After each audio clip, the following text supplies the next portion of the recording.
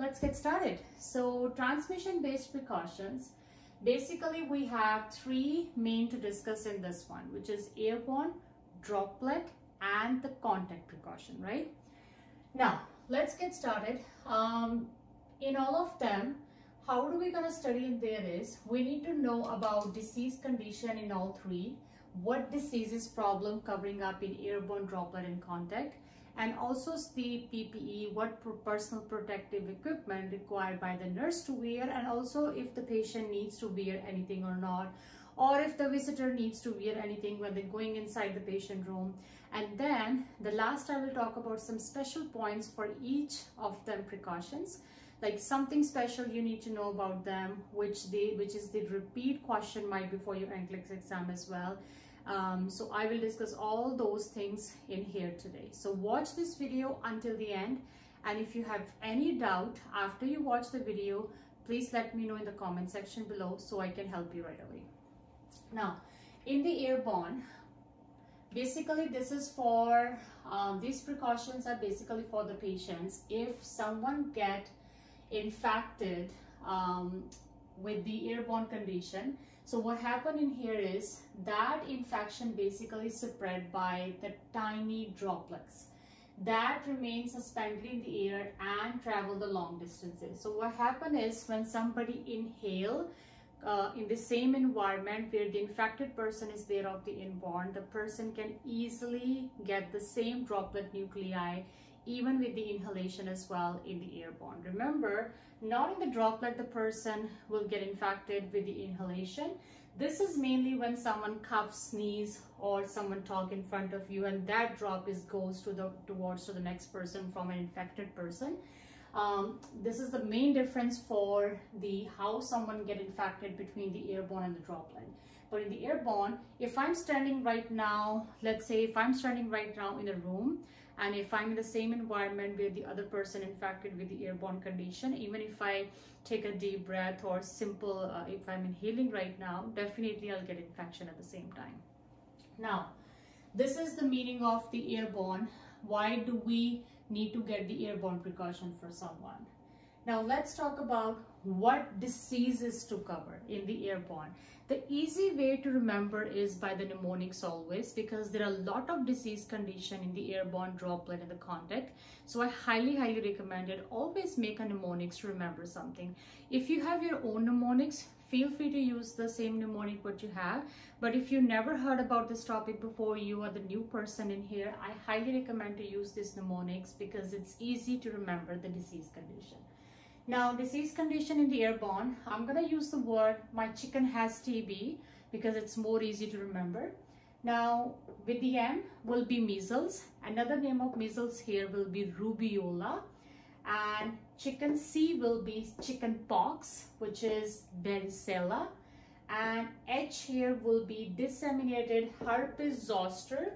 Herpes zoster. So another name will be here is shingles. And the T will be tuberculosis in this case, right? Now remember, when someone has a chicken pox or varicella, or they have disseminated herpes zoster, which is shingles, these two patients we also need to use the contact precaution at the same time along with the airborne precaution as well. This is very important, right? Now, it's only 4 conditions as you can see in this list. So I believe it's very easy to remember in this with this mnemonic if you remember with this way. Now, let's talk about what PPE the nurse needs to wear and the patient needs to wear, right? So here the nurse need to use a special type of mask which has a special filters, right? Which we call as N95 mask.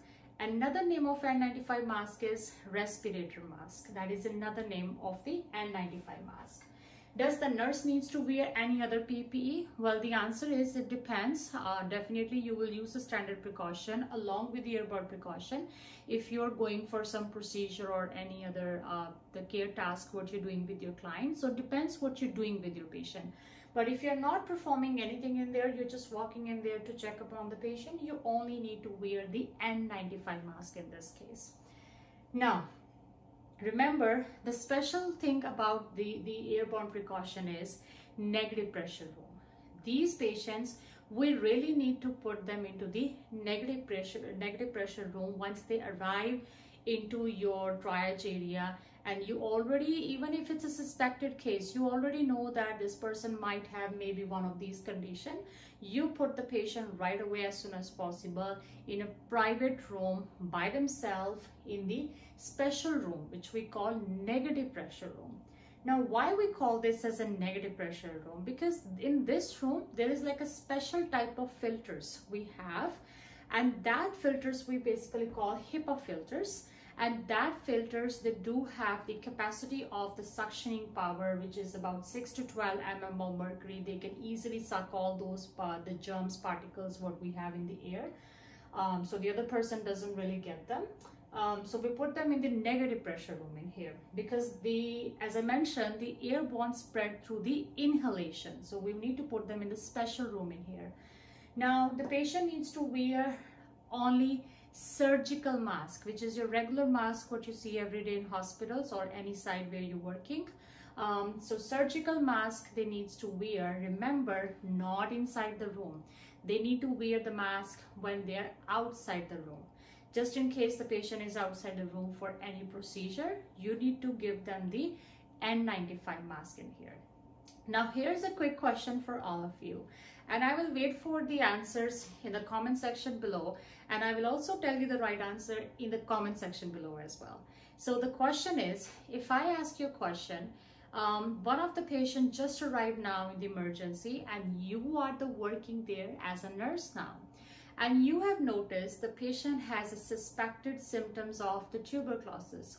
So what you will do first in that case?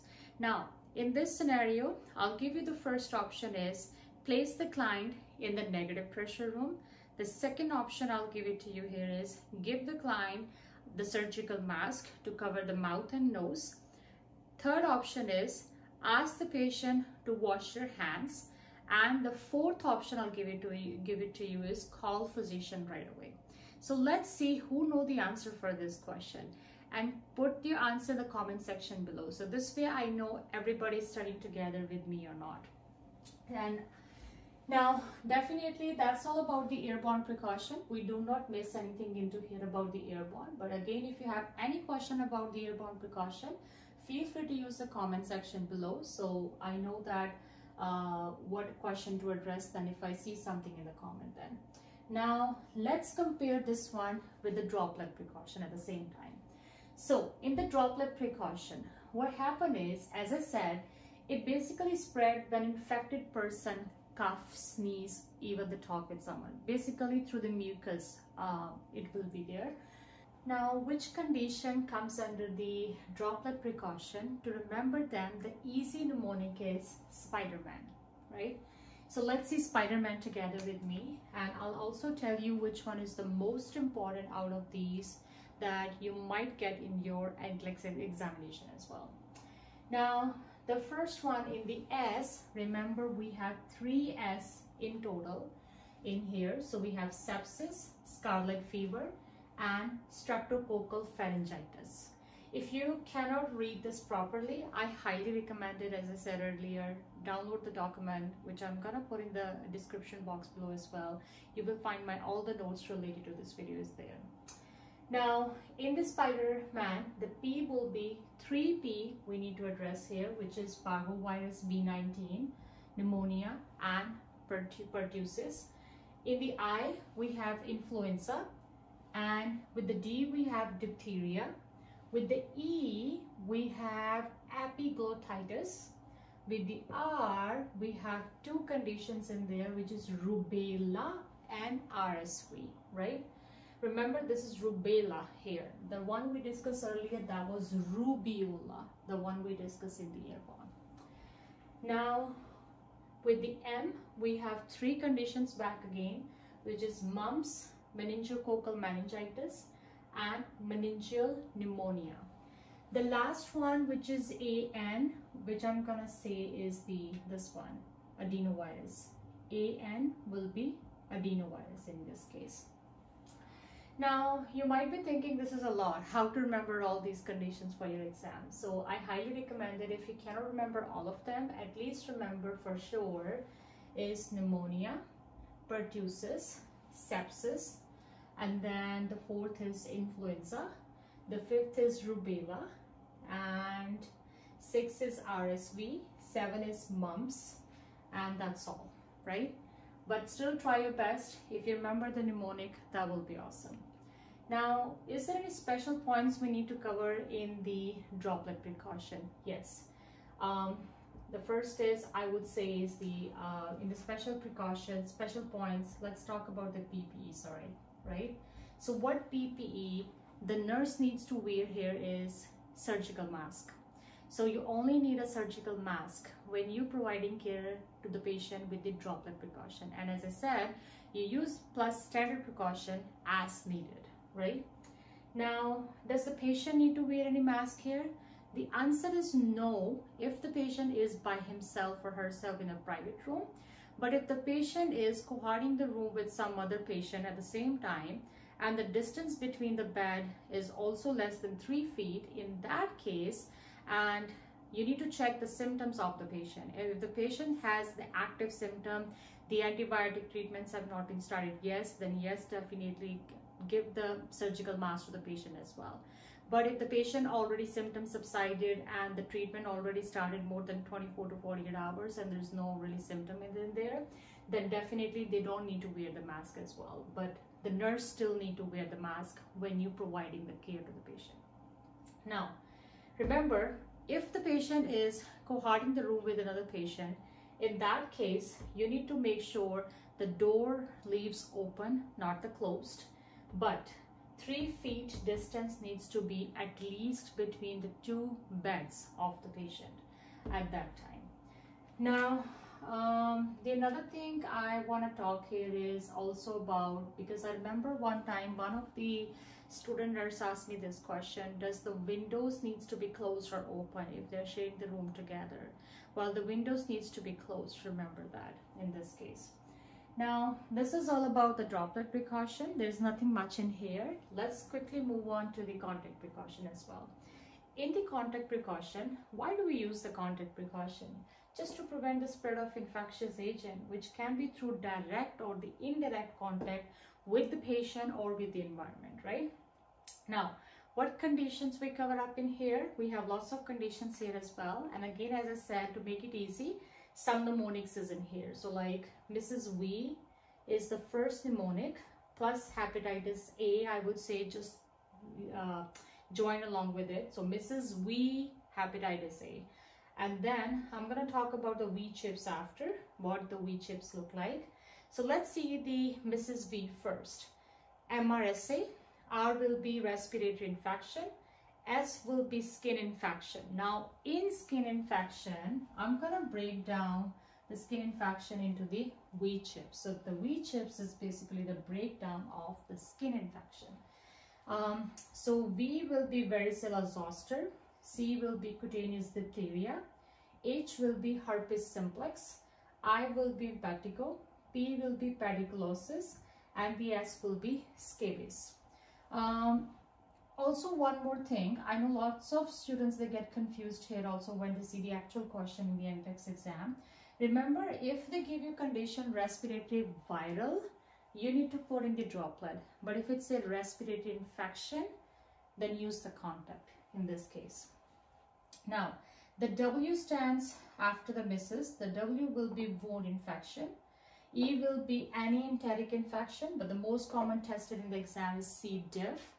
And remember, for C. diff patient, you always wash your hands with soap and water. Do not use the sanitizer or the alcohol rub, because the spore will not be killed.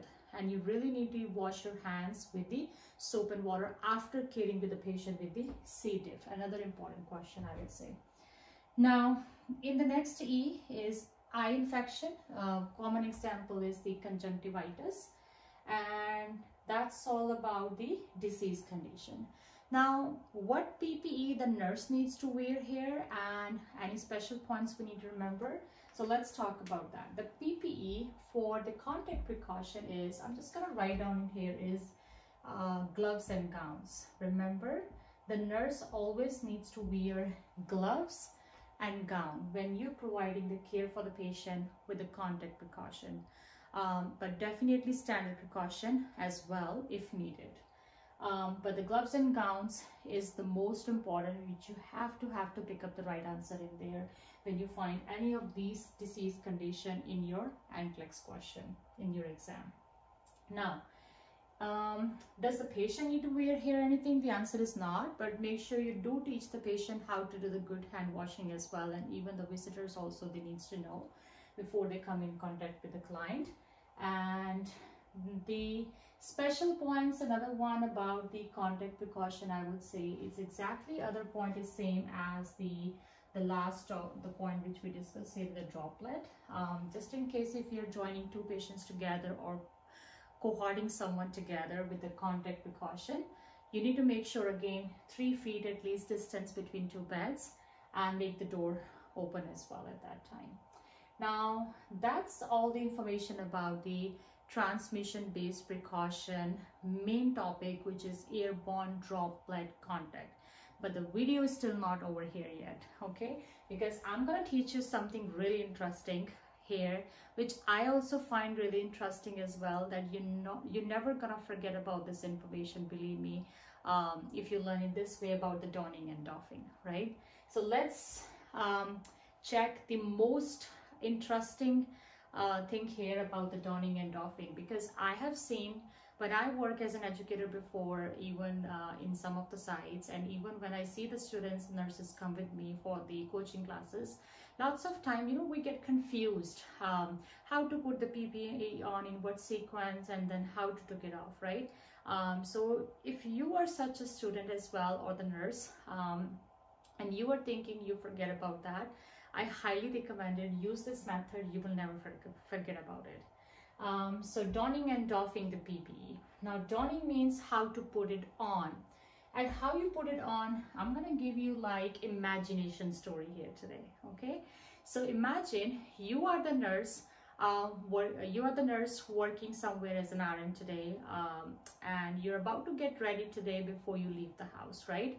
So how do you get the ready when you get up in the morning before your shift? Definitely you go and get the shower first, right? After you get the shower, you put your clothes on and everything in there. So that will be the gown. So because you put the gown on first, clothing and everything, before you do anything after that. Now after you took the shower, everything, you put your clothes on, which will be equivalent to the gown. Then the next step is you look at your face. If you need to wear any makeup or cream or anything, sunscreen or whatever, before you leave the house, you do something on your face that you can remember with the word mask, because you do something in here, right?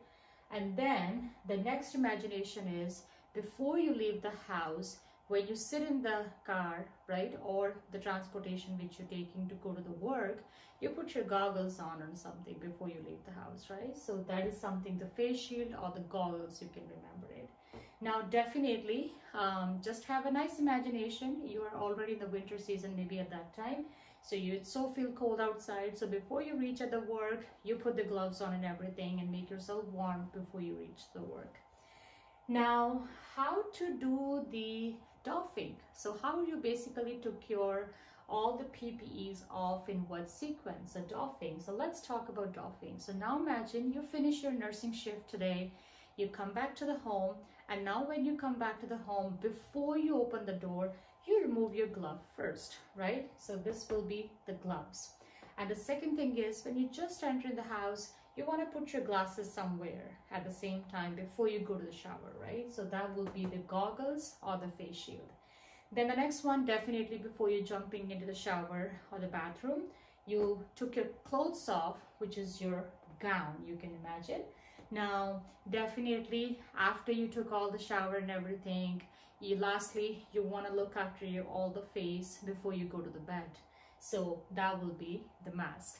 I hope you find this imagination story a little bit interesting, because I find it really interesting when you try to remember the donning and doffing, because you're going to remember this thing for a long time with this imagination story. Now let me know in the comment section how do you find it as well. Now I think that's all about for this video today, and I'll meet you guys in my next video very soon. Thank you so much for watching this video.